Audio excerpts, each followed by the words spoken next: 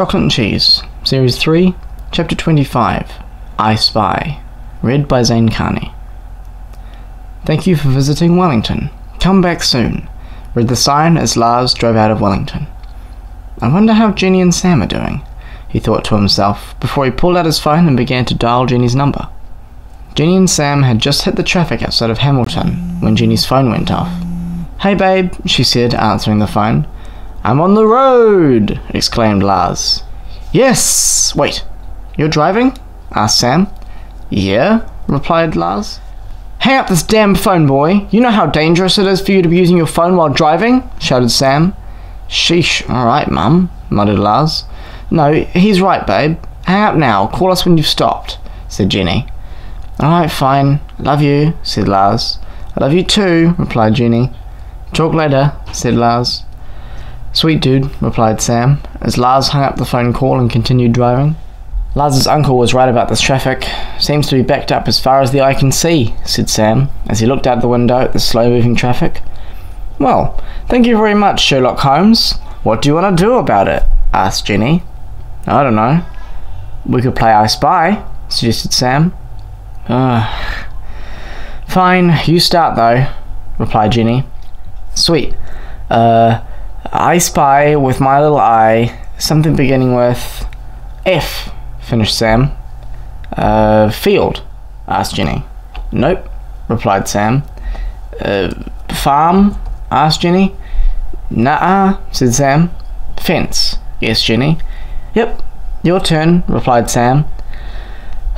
"Fine," sighed Jenny, as she began to look around for something. Anything.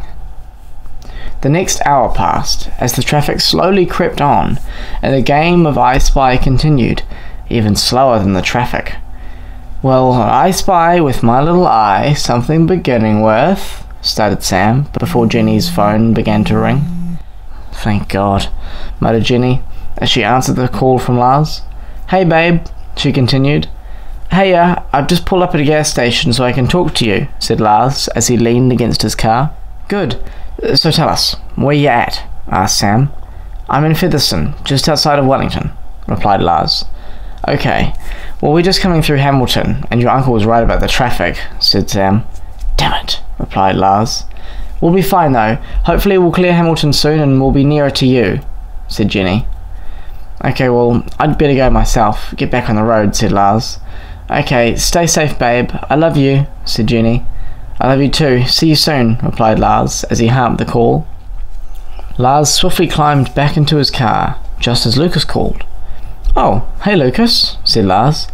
"Lars, mate, where are you and Sam? We're supposed to be having a band meeting," replied Lucas. "Lucas, I'm just outside of Wellington," reminded Lars. "Oh," said Lucas. "And Sam is with Jenny in Hamilton," continued Lars. "Right," said Lucas. "Did you not notice we were gone?" questioned Lars. "Well, I guess Sam mentioned something the other day about borrowing my car," replied Lucas. "Mm-hmm," said Lars. "Sorry, Lars, I'll reschedule the meeting," said Lucas. "It's fine, Lucas. Don't worry about it," replied Lars. "Actually, while I've got you here, I'll ask you what I was going to ask you in the meeting anyway," said Lucas. "Sure, go ahead," said Lars. "Well, it's about next year," said Lucas. "Why is everyone talking about next year?" questioned Lars. "Well, just you'll be old enough to enter the professional workplace, or even a university," reminded Lucas. "I guess," replied Lars. "I just want you to know that the band isn't all there is," said Lucas. "Yeah, I know. Thanks, Lucas," said Lars. "Anyway, I should be going," said Lucas. "Okay, well, stay safe, Lucas. I miss you, man," said Lars, as he inserted the keys into his car. "I miss you too, Lars. You be safe," replied Lucas. "Bye, Lucas," finished Lars, as he hung up the call and turned the keys, hearing the sound of his car roaring into life.